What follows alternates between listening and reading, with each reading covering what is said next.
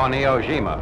Our tanks come in range of Japs 77mm guns, which score several hits.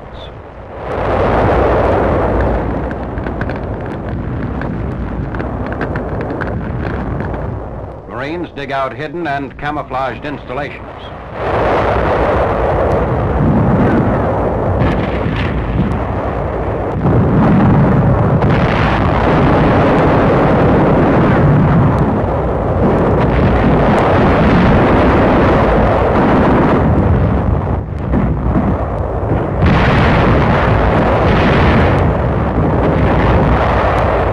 Flame-throwing tanks are used to burn the Japs out of natural cave positions in volcanic ridges and hills.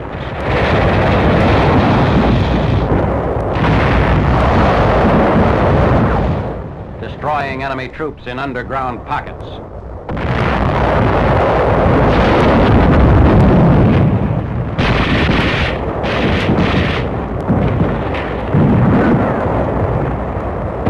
Rockets brought up on truck carriers augment artillery, tank, and rifle fire. The Battle of Iwo lasts 30 days.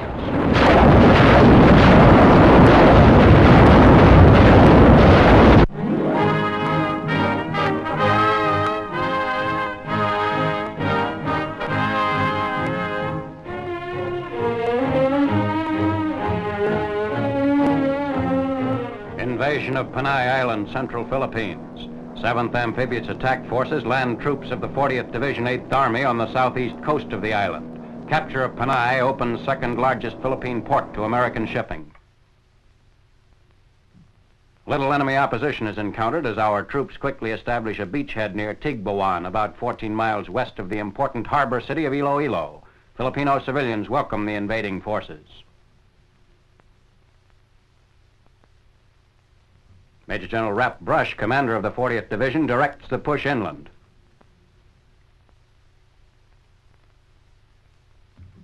Opposition fails to develop as units move ahead. Contact is made with strong Filipino guerrilla forces controlling all island areas except the Iloilo region. After overcoming light Jap resistance centered in concrete pillboxes and trenches, our troops advance through the town of Molo.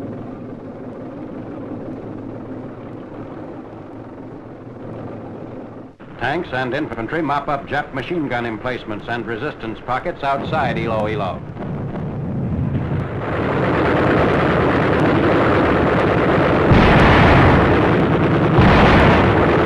Advance units of the 40th Division capture Iloilo 20th March.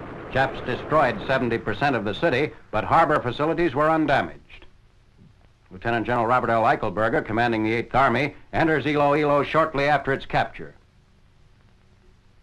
Filipino civilians welcome our men.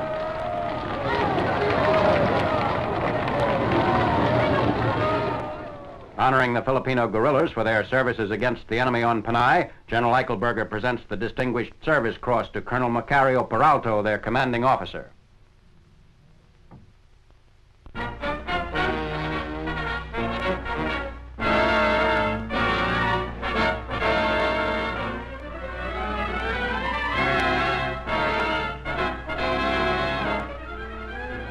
Air Force films of an airborne hospital which solved one problem of the Leyte campaign. A field station is set up at Manarawat, Leyte, by parachuting a medical team and equipment into the jungle. Skilled surgeons, surgical assistants, delicate instruments, anesthetics, medicine, and plasma are dropped in to help units which have fought through the jungle beyond the reach of overland supply. The hospital was established to service the 1st and 3rd Battalions of the 511th Parachute Infantry Regiment. Both C-47s and small liaison planes are used for dropping the equipment and personnel.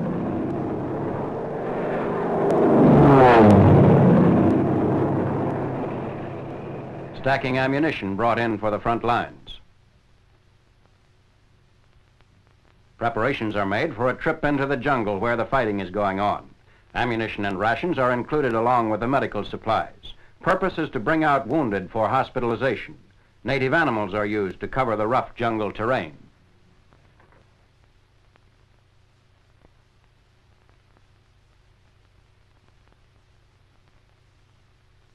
As soon as an adequate airstrip is cut out, the L-4 and L-5 liaison planes are used to bring in vital medical supplies and take out badly wounded patients.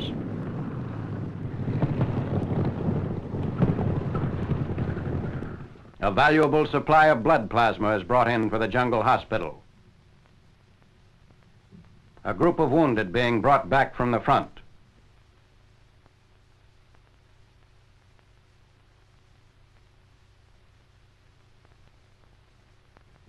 Some of the less seriously wounded ride in on Carabao.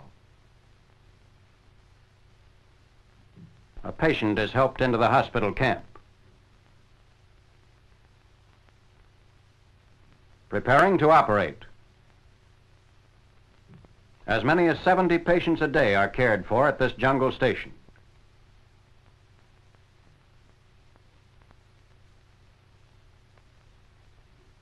Many of the wounded require emergency treatment and would be unable to survive if they had to wait for care until reaching the base hospital.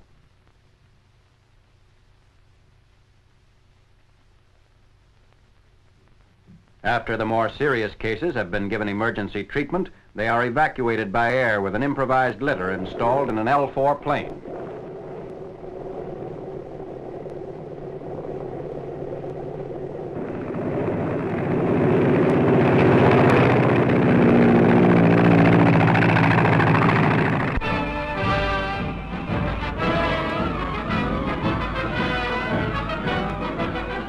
The B-32 Dominator, new and powerful companion of the B-29.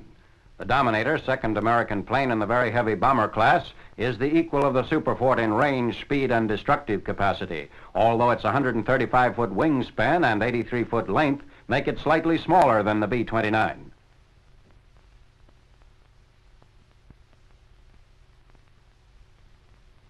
The Dominator carries more armament than the Superfort. It was first planned as the twin of the B-29. However, the aerial engineer and the pressurized cabins were taken out of the B-32, which was then redesigned as a more conventional plane.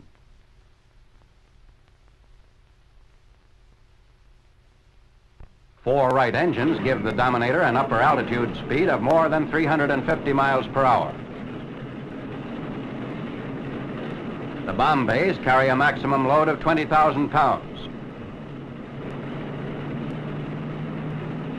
Propellers, reversible to negative pitch, permit the plane to taxi backwards and considerably reduces the length of roll necessary in landing.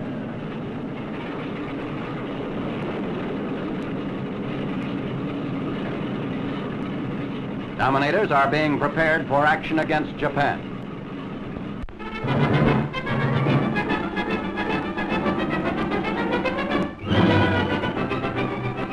War dogs trained at 9th Air Force headquarters help military police carry out their security, protective, and rescue duties.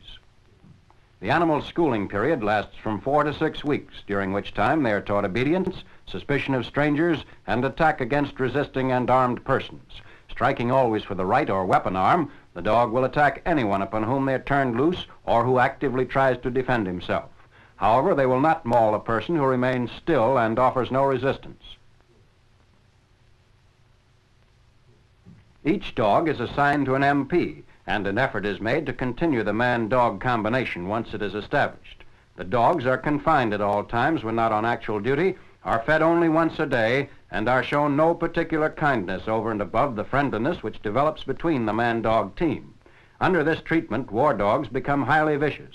Therefore, they are always worked on a leash, except in emergencies.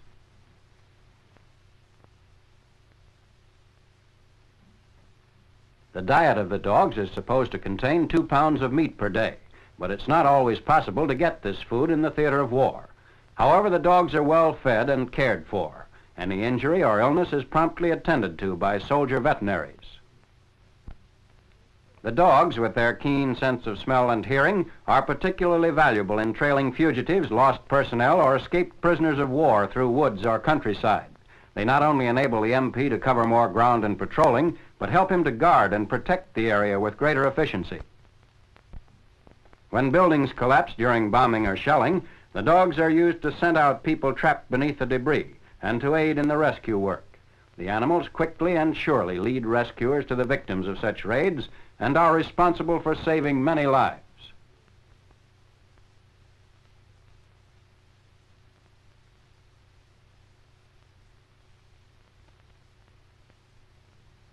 Trainers write letters to the dog's former masters.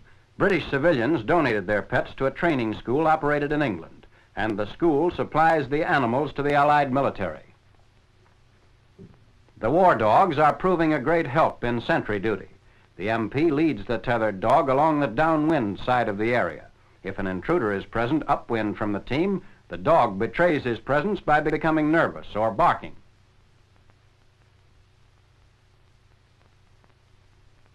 Favorite among the dogs is the highly intelligent German Shepherd.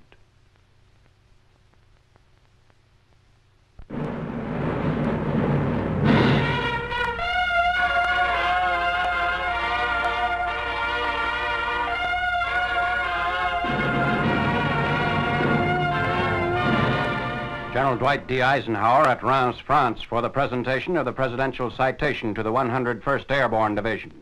The citation streamer is affixed to the colors by General Eisenhower before addressing the 12,000 men of the 101st, veterans of Cherbourg and Holland airborne operations, and defenders of Bastogne.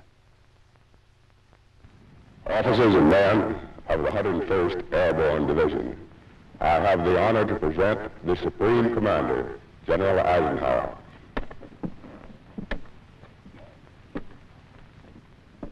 It is a great personal honor for me to be here today, to take part in a ceremony that is unique in American history.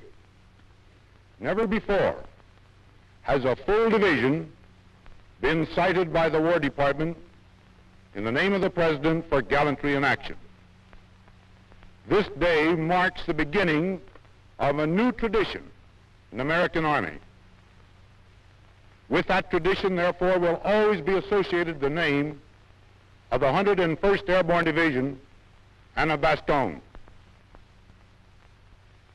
Yet you men, because you are soldiers of proved valor and of experience, would be the last to claim that you are the bravest and the best. All the way from where the Marines are fighting on Iwo Jima, through the Philippines and Southeast Asia, on through the Mediterranean, and along this great front, and on the Russian frontiers, are going forward day by day, those battles, sustained by the valor of you and the other Allied units that are beating this enemy to his knees.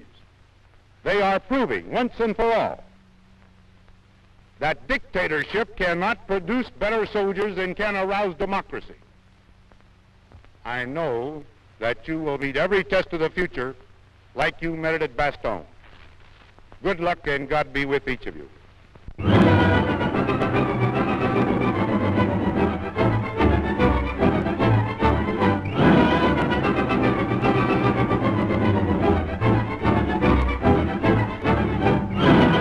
The RAF and the American 8th Air Force strike at tactical objectives beyond the Rhine. For a week preceding the Allied cross-Rhine drive, air power pulverizes Basel and other strong points. The rocket-firing Typhoons cut down installations of the Nazi defense network.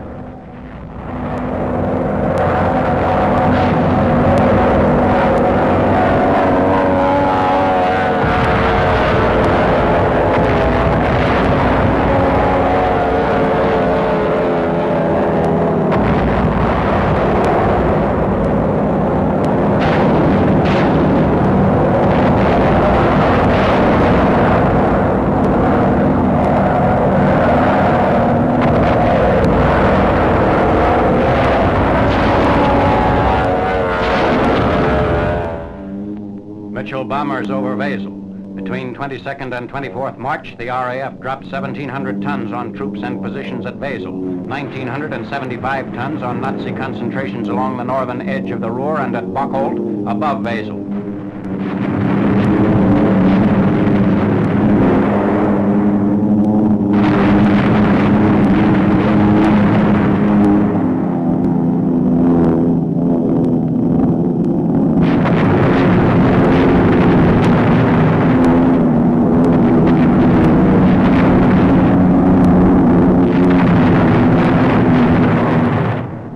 Friday night, 23rd March, just before the Allied armies begin streaming across the Rhine, the RAF Bomber Command blazes the way for the ground troops.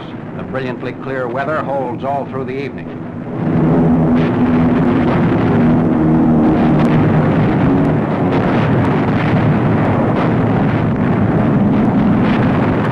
Incendiaries burn out Nazi installations which might disrupt our bridgehead operations.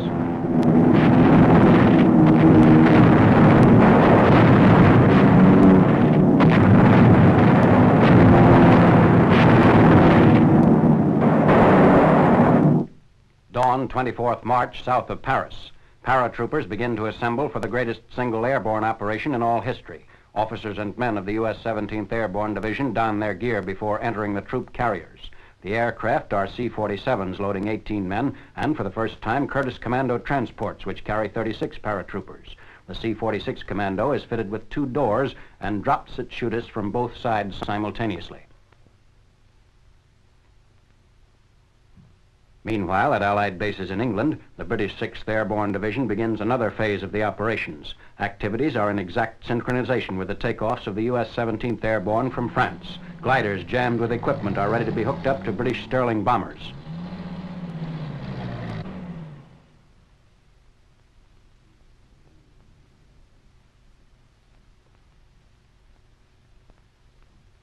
Glider-borne Tommies get aboard for the trip to the bridgehead sector, where British commandos already have launched Marshal Montgomery's thrust across the lower Rhine.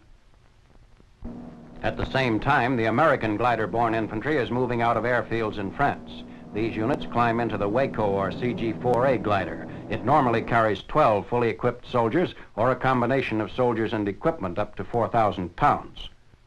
The nylon rope is prepared for hooking the glider behind the tow ship.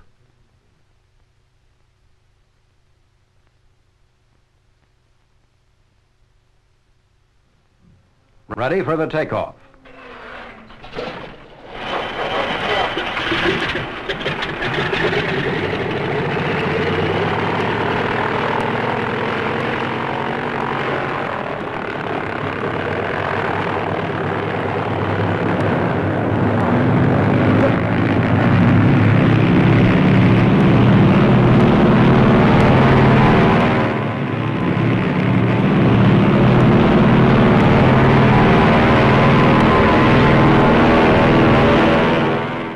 CG-4A glider can be hauled as fast as 150 miles per hour with its full load, although normal cruising speed behind a C-47 is 120 miles per hour. All American gliders in this operation are towed in pairs.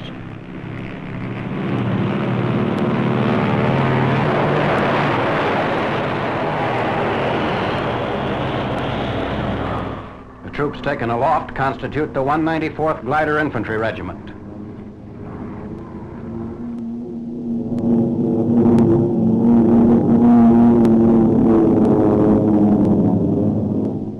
From nearby French airfields, the paratroopers take off.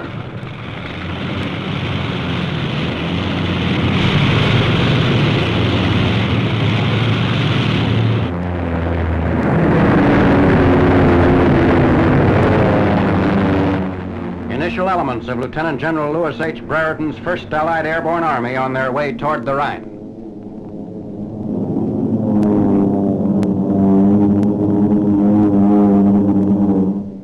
Same early dawn across the Channel in England, a Sterling leaves the airfield with the first British glider to go aloft in the 24th March operations.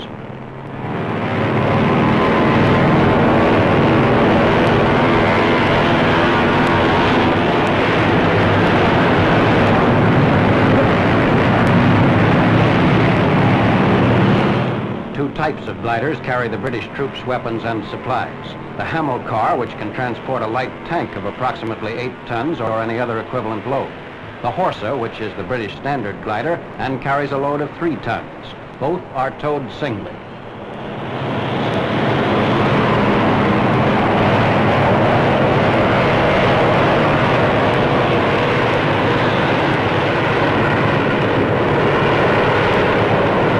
Inside one of the gliders.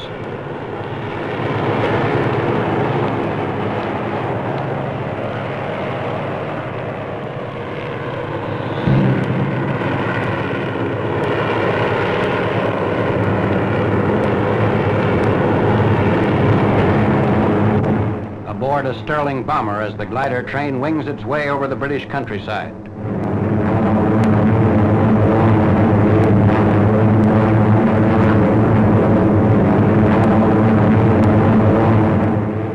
Crossing the English Channel.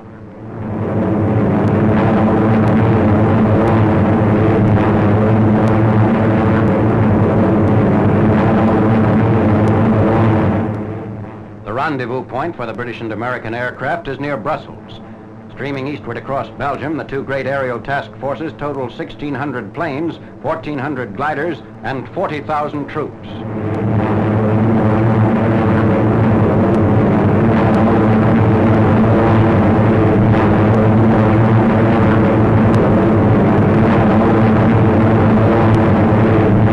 Over the ruins of Belgian towns.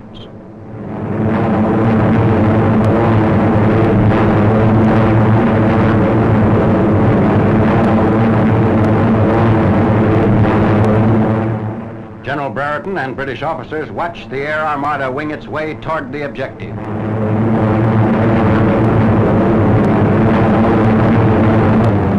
Approaching the Rhine River, one of our aircraft lies in flames near the river's bank.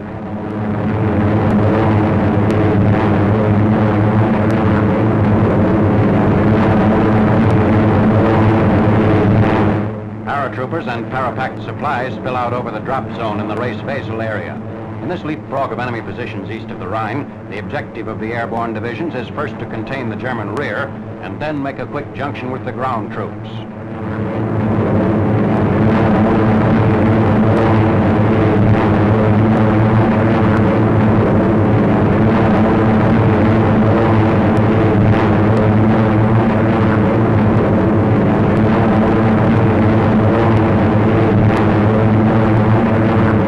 C-46, caught by flak, dives toward the ground.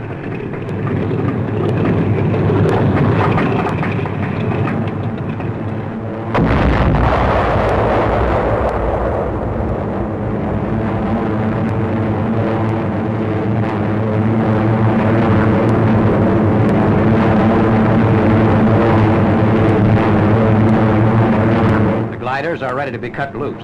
At the signal, glider from tow ship, the nylon tow rope is unhitched.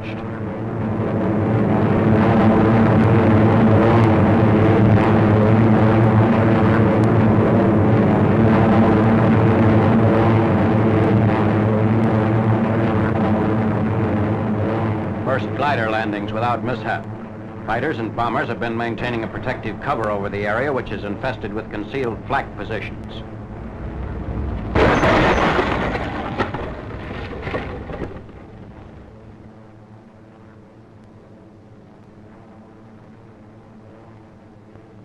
One of the crack-ups.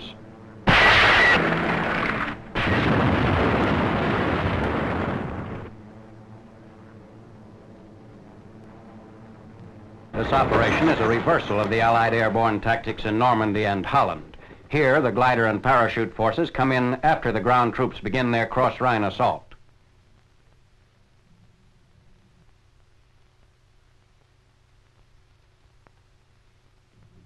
Moving out against targets as mapped during the briefing sessions. Assembling squads and forming into fighting units, they spread out behind the Nazi lines. On the first day, the airborne troops capture 6 bridges across the Isel River intact. They seize 4,000 German troops behind their own front lines.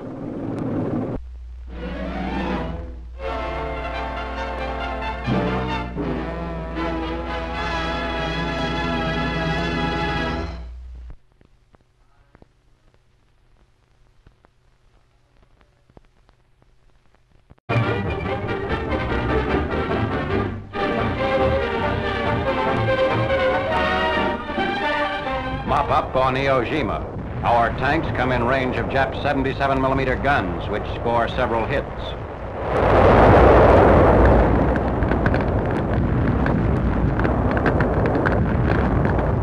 Marines dig out hidden and camouflaged installations.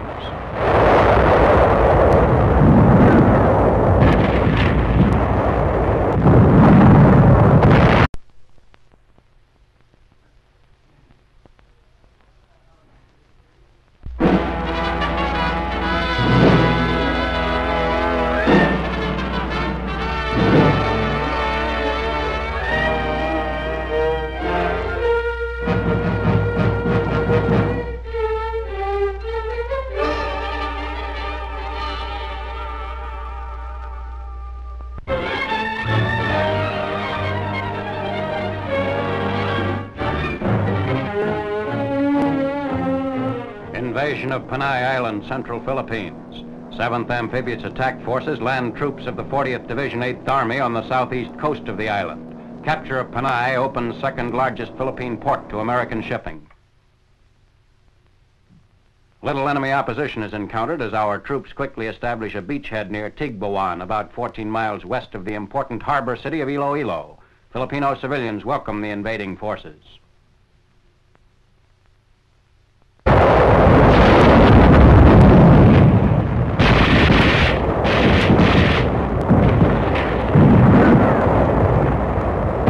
Rockets brought up on truck carriers augment artillery, tank, and rifle fire. The Battle of Iwo lasts 30 days.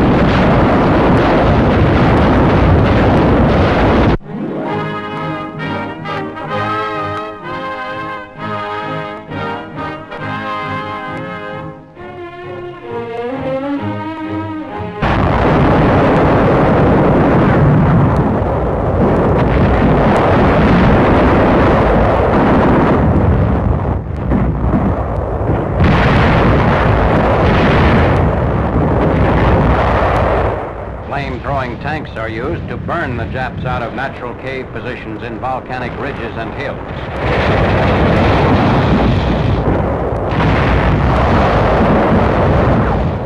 Destroying enemy troops in underground pockets.